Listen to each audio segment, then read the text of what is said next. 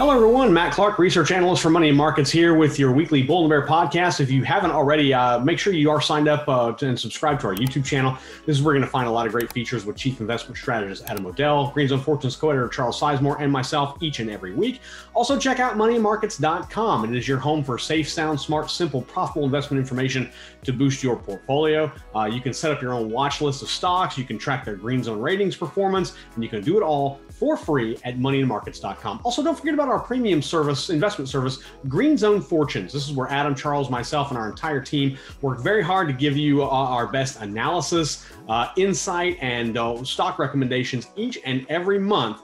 And you can get all that access for less than a cup of coffee, or less than the price of a cup of coffee, rather. We'll put a link up top here, and you can find out more information on how you can get involved with Green Zone Fortunes. Now, on with today's podcast, where I'm going to talk about how you can profit from, of all things, video games. And I don't mean reselling them, because there's not much of a market for that.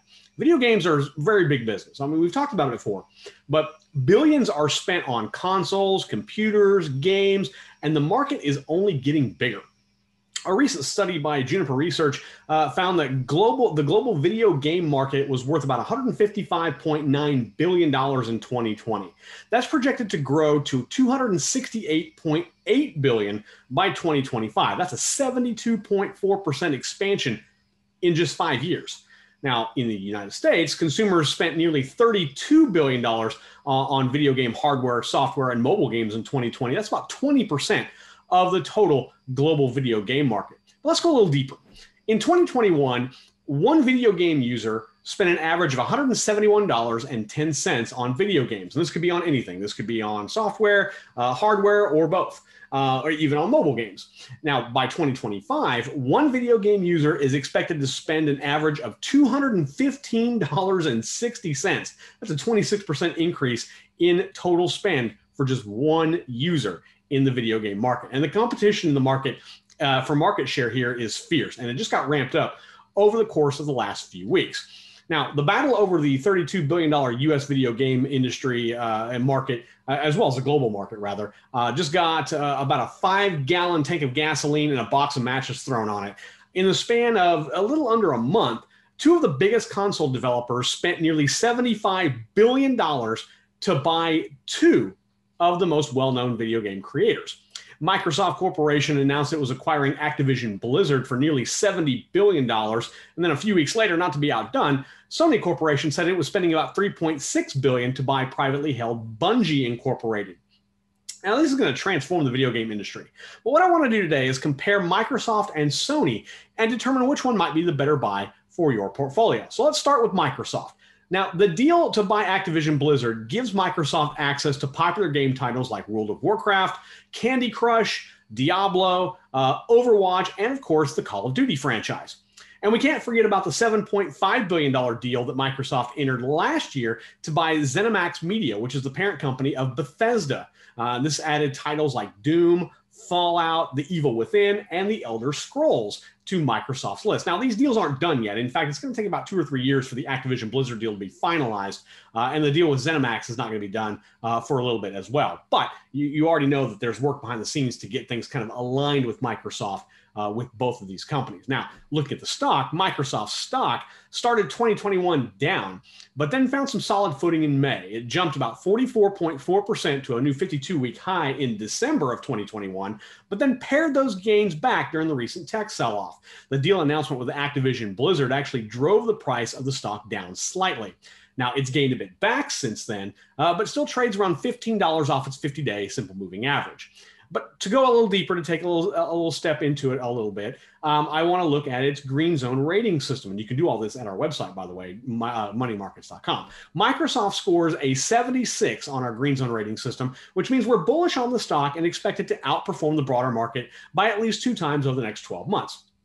With a $2.3 trillion market cap, it does get dragged down by the size factor, and it's a bit overvalued when you look at its price to sales, which is at 12.6, and its price to book ratio, which is about 14.6. However, it has strong growth with 40% one-year annual earnings per share growth rates and a 17.5% annual one-year sales growth rate.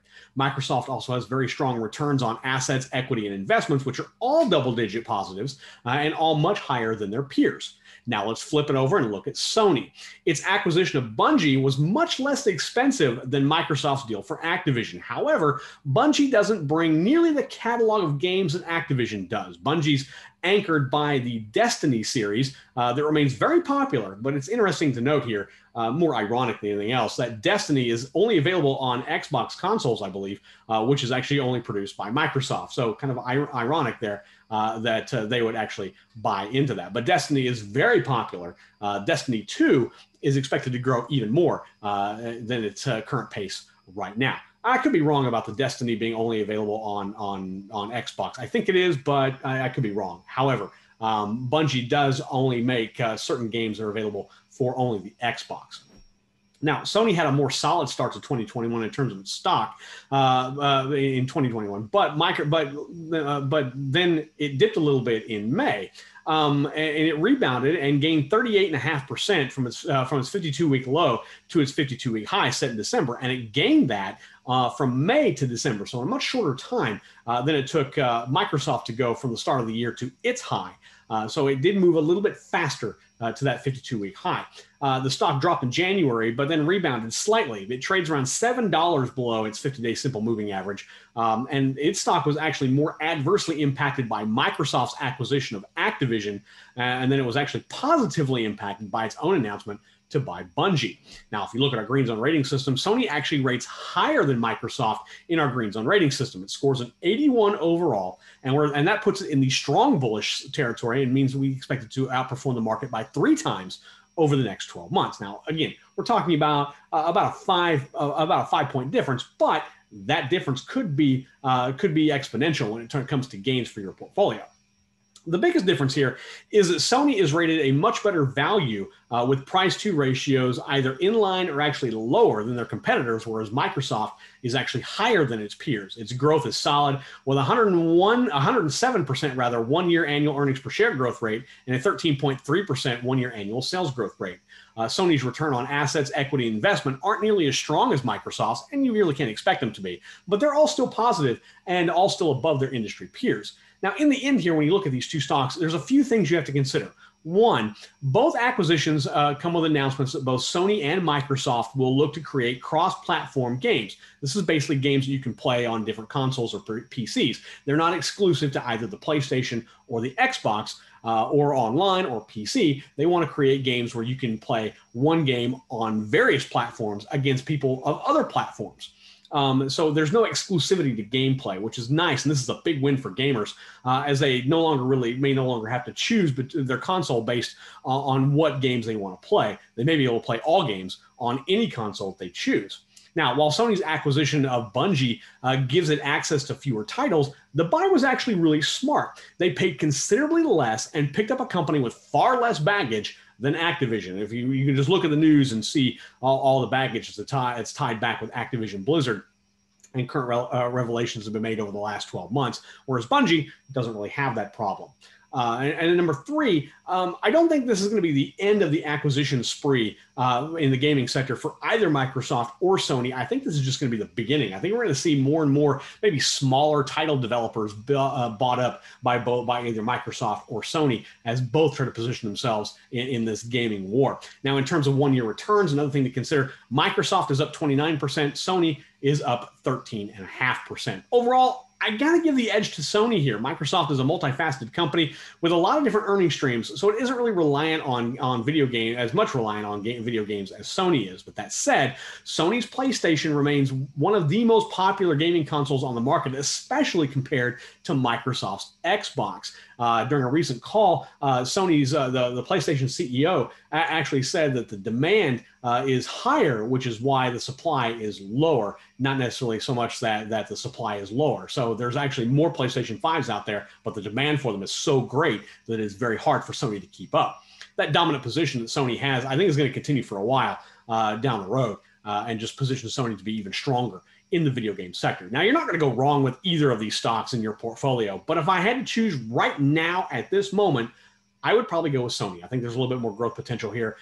Plus, you have to consider size and larger cap companies don't necessarily produce those massive gains compared to their smaller counterparts. Now, while there's very little difference in size here, but Microsoft is much, much bigger compared to Sony. Ultimately, it's going to be the gamer here that's going to be the big winner in the sweepstakes, as you can expect both Sony and Microsoft to develop online streaming or continue to develop online streaming, membership services, and cross-platform games that take the pressure off gamers to either pick one console or another, or to actually have to buy both to play games that they want to play, which is great news for gamers, and I think they're going to be the big winners at the end. But at the end of the day, I think Sony is a bit stronger pick right now. But again, you're not going to go wrong with either one of these stocks. Now, I want to switch gears and look over at our most recent poll question on our YouTube channel.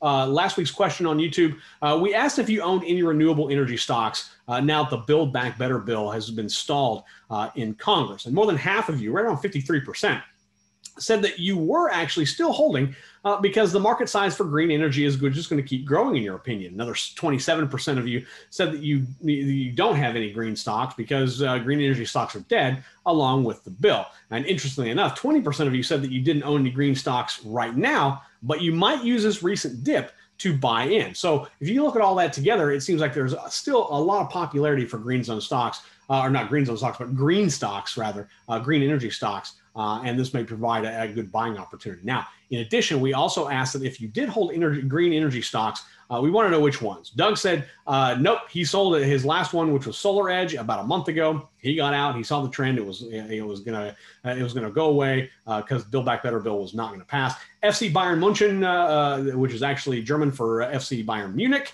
added Brookfield Renewable Corporation, Clearway Energy, and Algonquin Power and Utilities. And then George added NEE. So those are the stocks they're holding now. In the last week, renewable energy has received a bit of a shot in the arm as Congress continues to weigh options of passing maybe parts of the Build Back Better bill.